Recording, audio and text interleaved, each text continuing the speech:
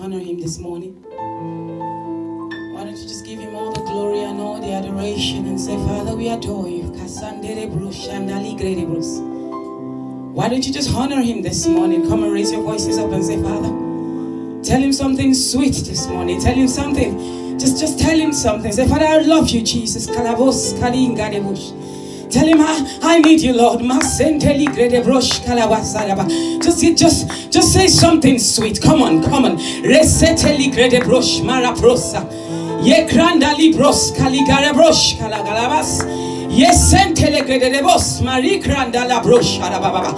him something sweet today. Say, Father, I honor you this morning. Father, I adore you this morning. I give you all the glory. I give you all the honor, because without you, Lord, I am nothing. Without you, Lord, I will be shattered. Without you, I'll be broken. Without you, Lord, in fact, I'll be dead. You are the reason why I'm alive today. Tell him, tell him, tell him, tell him.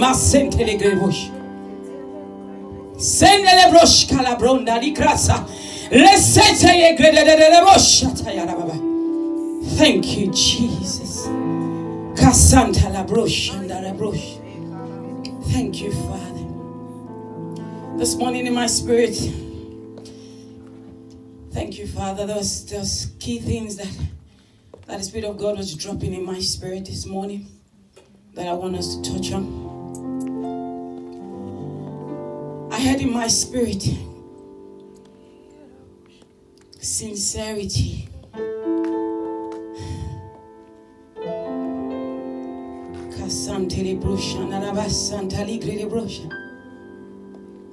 And it's a month of inspiration, isn't it? And the Spirit of God said to me, sincerity. How sincere are we? I can feel the presence of God in here. How sincere are we in everything that we do?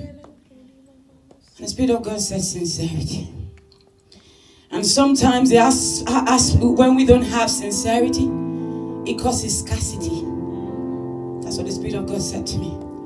And how sincere are we to our fellow brothers? How sincere are we to the will of God? How sincere are we to the promises of God? How sincere are we to the things of the Lord? How sincere are we when God has given us an instruction? So this morning, let us begin to raise our voices up in forgiveness and say, Lord, Father, I am sorry. Begin to call forth, because for us to be inspired, there needs to be an atom of sincerity in our lives so that we can eliminate scarcity. So let's raise our voices this morning and say, Father, in the name of Jesus. Oh Lord, I ask for sincerity in my soul. Come and raise your voices up and say, Father, Lord, I ask for sincerity, Lord. Everywhere that I'm lacking sincerity in your work, oh God. Every day, Lord, that I fail to be sincere. Heavenly Father, King of glory, I call on you this morning. I ask for your divine forgiveness. Yes, seteli grederi brashanda la credaba. Yes, sendele bro soto ye gredelele. Libra santa yaba. For those of us that don't understand sincerity, let me tell you why the Spirit of God spoke to me about it this morning. When my sister called me, the pastor for me called me yesterday and said, I wanted you to lead the prayer, and I said yes.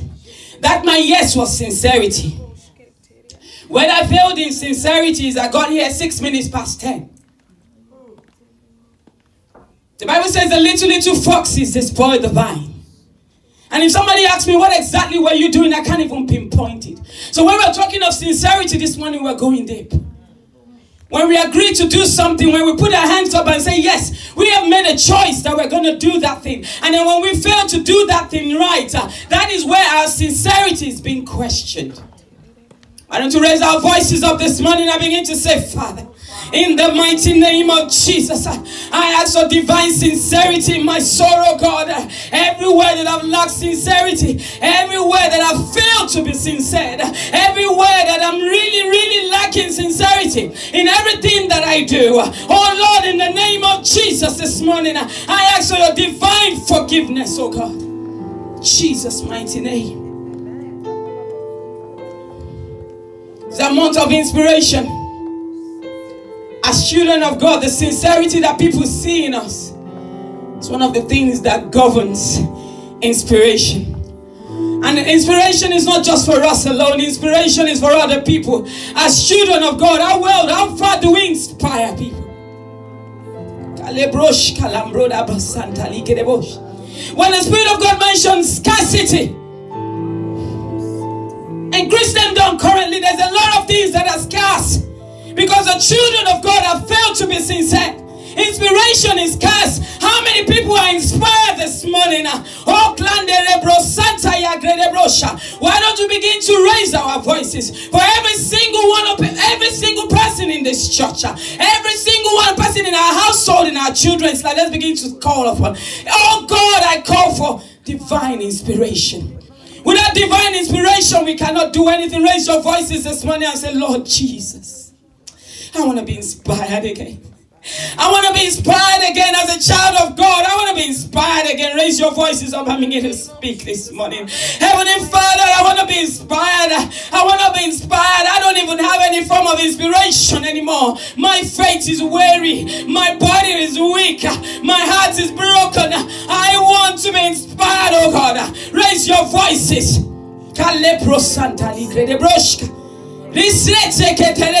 Mala prosata ya gani braskendelele bosha recently grada bros malikrata ya daraba ikrandele brosanaba. Let me tell you something about inspiration. Thank you, Father. Kasenteli prosakliere ya brasianda la brosh ye kresete ya bosha. Let me say something about inspiration quickly. We're going to go into the Word of God and just maybe read one or two Bible verses to complete our prayers this morning. Yeah.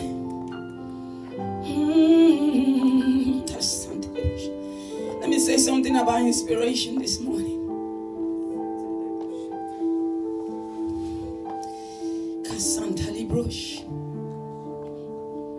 When it's time to pray, how inspired are we?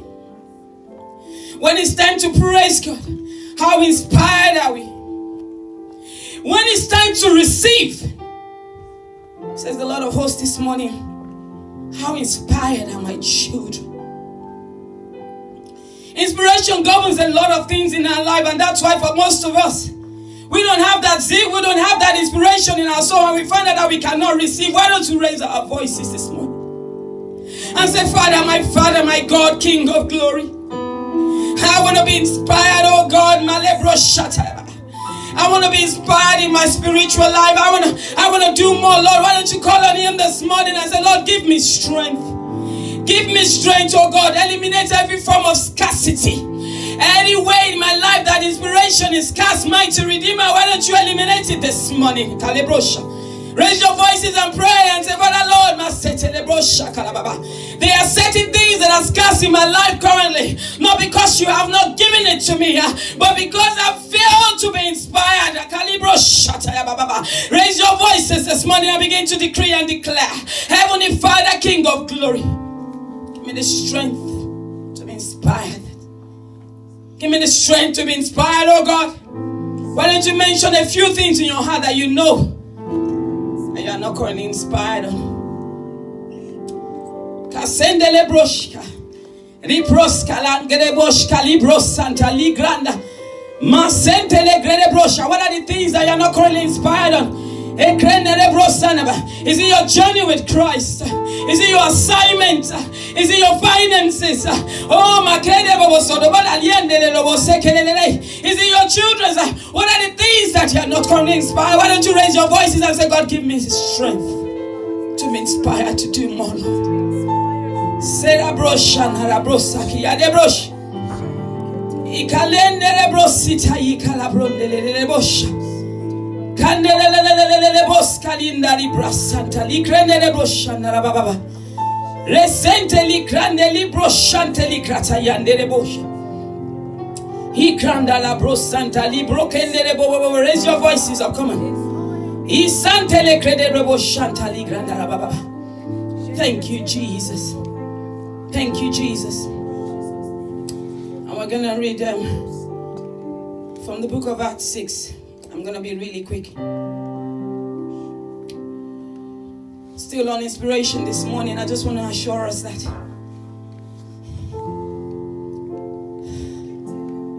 even our Father in Christ, Every single one of them in the Bible, Abraham, Isaac, Jacob, Peter, they all faced some kind of trials and tribulations.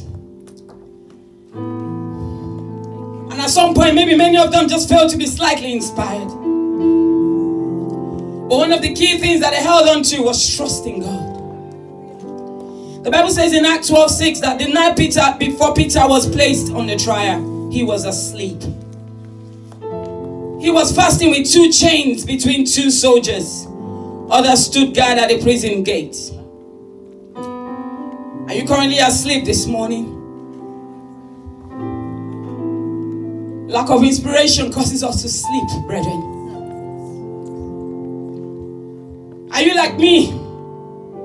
I was pointing out this morning that, you know what, there are some key areas, you know what, I think I'm actually falling asleep. But there's one thing, the ability to know is one thing, and the ability to action it is another thing. So you can know and you just remain there. But this morning, let's raise our voices up and say, Lord, please wake me up from my slumber because I need to be inspired. Come and raise your voices up this morning. Wake me up from my sleep.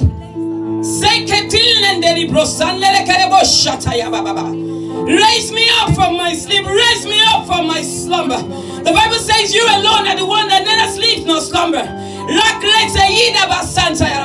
That's why you have an authority over my life to wake me up when I'm sleeping unnecessarily, because you keep an eye on me. I want to wake up, oh God, in every area of my life that I'm falling asleep.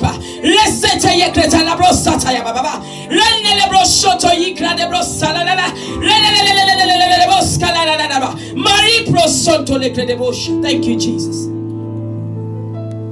Verse 7, the Bible says, suddenly there was a bright light in the cell, and an angel of God stood before Peter. The angel of God struck him on the side to awaken him and said, quick, get up. And the chains fell off his wrists. We have asked God to wake us up. What about the chains? The Spirit of God has been speaking to me that there are many steps to freedom. We take one step and then we retire. We take one step and then inspiration is all gone. There are so many steps to freedom. I don't have time to read the whole verse, the chapter today, but I want to tell us some key things in this, and I want us to go and read it later. The Bible says that Peter, the next day of his trial, for some of us, we are at the point whereby we're saying, God, I cannot go on anymore. Lord, I cannot stand anymore. But listen, Peter's situation, it was a day to his trial. It wasn't a week to his trial. It wasn't a year to his trial. But Peter stood steadfast. But the only thing that he was not inspired to be awake anymore. He fell asleep.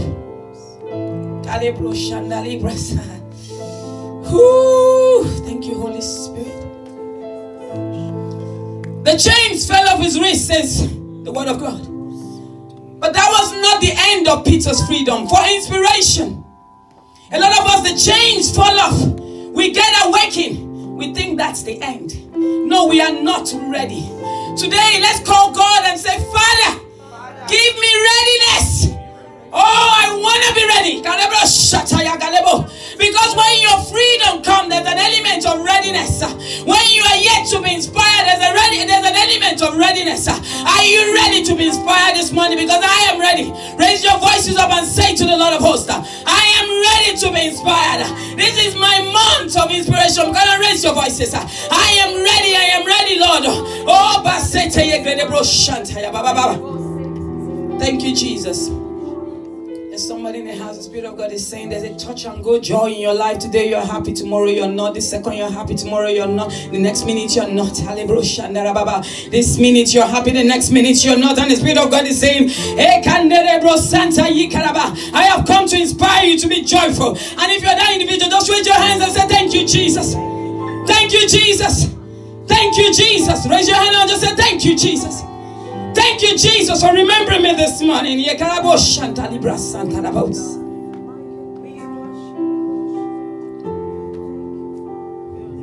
Peter's release, our release to inspiration, or to be inspired this morning, to be fully inspired. We need the light of God just like Peter. We need the angel of God to strike us to wake up just like Peter. need the chains to fall off our feet just like Peter, but that does not deplete your total freedom. The Bible says, the angel of God said to Peter, get up and let's go. He said, get dressed and put on your sandals. For a lot of us, yes, the chains are falling off. Yes, the light is shining on us.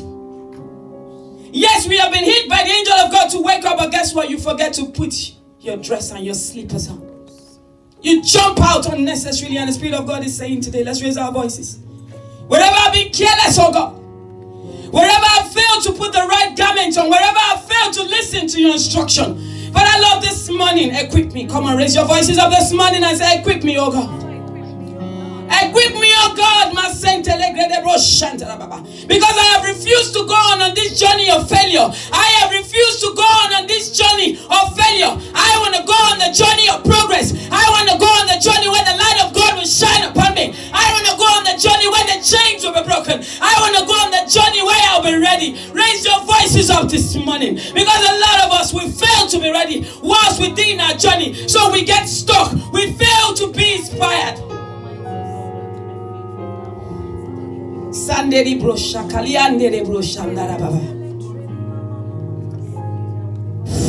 you, Jesus. And finally, there's one thing I want to say to us before I close. The most difficult place for Peter, which was the soldiers and the iron gate, the Bible records that he opened on his own accord. So meaning there's a place you will get to where you don't have to do much anymore. Let's raise our hands up to the King of Kings this morning and say, Father, thank you. And say, thank you, Jesus. Thank you, Jesus. Thank you, King of Kings. Thank you, Lord of Lords. In Jesus' mighty name we have prayed. Amen.